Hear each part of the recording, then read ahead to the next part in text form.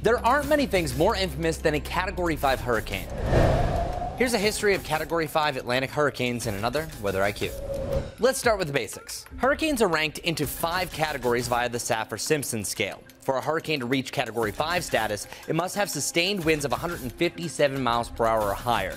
2023's Hurricane Lee officially became the 40th Category 5 hurricane on record. The first 9 Cat 5s from 1924 to 1944 were unnamed since hurricanes weren't named until 1950. During that time, the first Category 5 made landfall in the United States. This storm is known as the Labor Day storm of 1935. It made landfall in the Florida Keys with winds of 185 miles per hour. This is the strongest storm to make landfall in the United States. I'm meteorologist Chris Mulcahy with WCNC Charlotte.